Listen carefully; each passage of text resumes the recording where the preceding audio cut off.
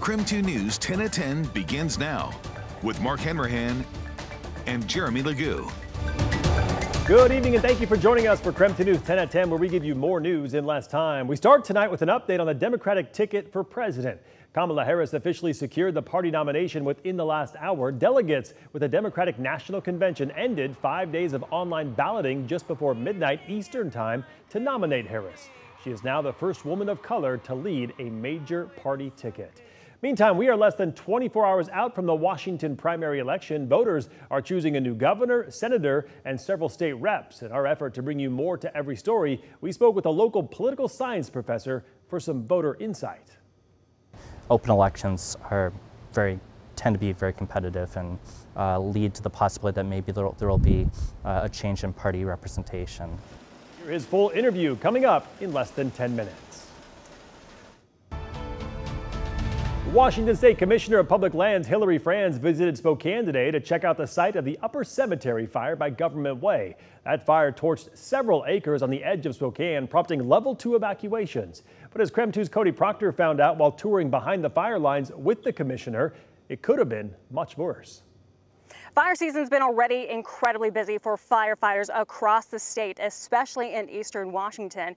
But on Monday, DNR Commissioner Hillary Franz made a trip to Spokane County to check out an area that showed that doing some work ahead of time can really make a difference. When it comes to fire, time is everything. But when fighting a fire that only needs seconds to destroy, how do you get more time? According to Commissioner of Public Lands Hillary Franz with the Washington State Department of Natural Resources, they can get more time by being proactive. Because the sooner that we can make our forests and landscapes more resilient to fire, the more we can reduce these catastrophic fires that could have been this one. The fire she's talking about is last month's Upper Cemetery fire. That fire torched more than 40 acres on the edge of Spokane and threatened several homes and a nearby school. It also burned in an area that's part of the West Palisades Fuel Reduction Project. Fire crews worked on the area once in 2013 and then again this year, pruning several acres of trees of their lower limbs and reducing the fuel on the ground.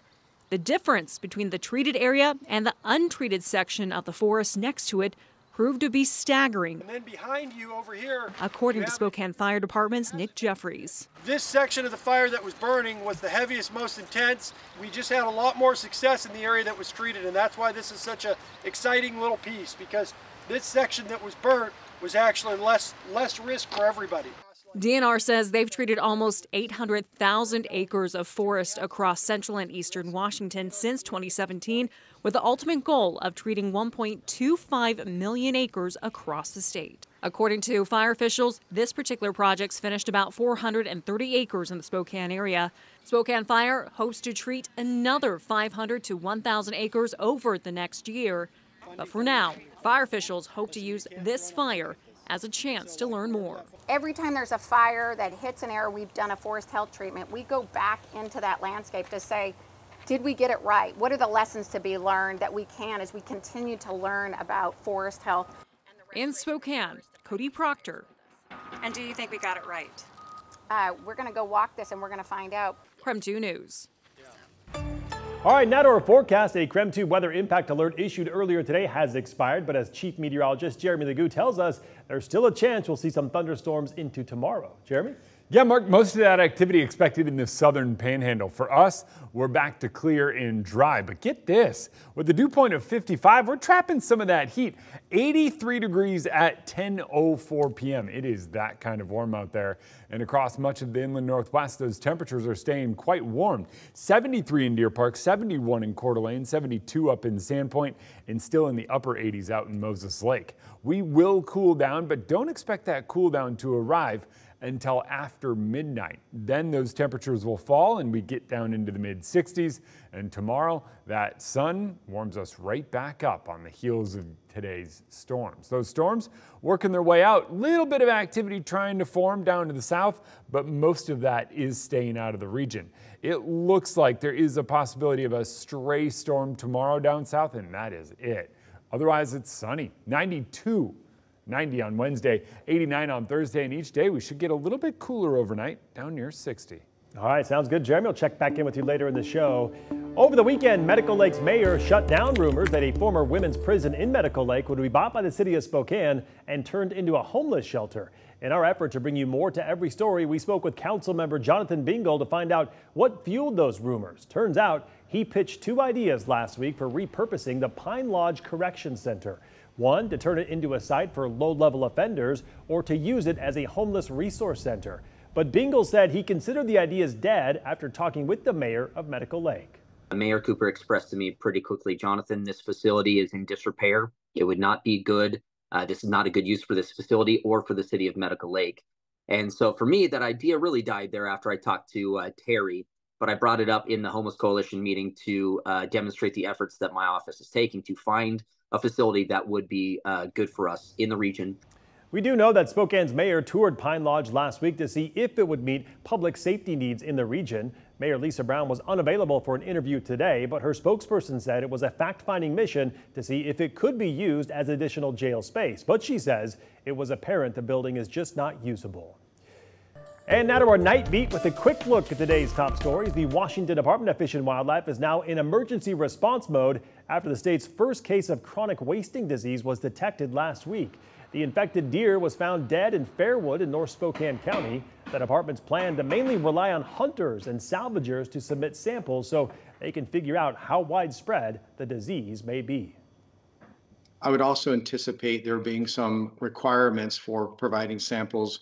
What we don't understand right yet or haven't made decisions around at this point is in what geographic area. Is it the immediate response area? Is it a GMU? Is it a conglomerate of GMUs? The department has a meeting later this week to determine next steps in trying to stop the spread of the disease.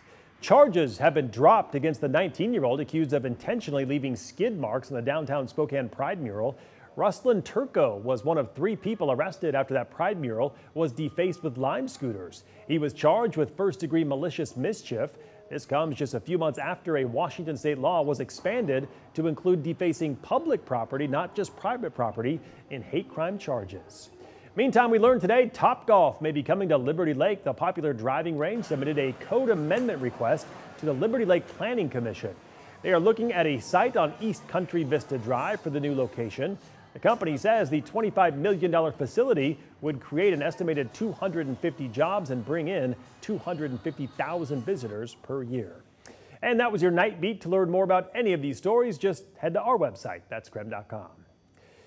New tonight, Washington Senator Maria Cantwell and Congresswoman Pramila Jayapal are asking a judge to temporarily stop the planned merger between Kroger's and Albertsons. A federal district court in Oregon is considering the request from the Federal Trade Commission. The agency argues the $20 billion merger would hurt both consumers and workers. Kroger and Albertsons have already agreed to put the merger on hold while a judge considers a lawsuit filed by Colorado's Attorney General. We are expecting to learn more soon about a Boeing 737 MAX 9 that had that door plug blowout over Portland back in January. Tomorrow, the NTSB will kick off 20 hours of public hearings. Here is the plane part in question. According to the agenda, it will start with addressing the lack of paperwork filed by Boeing that may have contributed to the incident. The FBI says there could be criminal charges related to the failures that led up to that day.